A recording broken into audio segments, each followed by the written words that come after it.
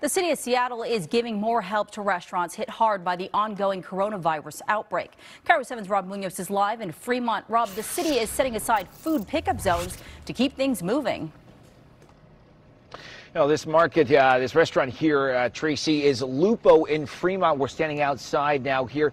The sign posted outside on the street lets people know that not only is this space set aside for pickup delivery, but also this business is open and people can patronize it despite the shutdown proclamation. Now, the city has unveiled these food pickup priority signs at least 11 restaurants across the city so far and expect to add more as these small businesses become aware of the program. Ever since the governor's declaration earlier this week that restaurants and bars should shut down except for takeout, we've seen some creative ideas to help them out.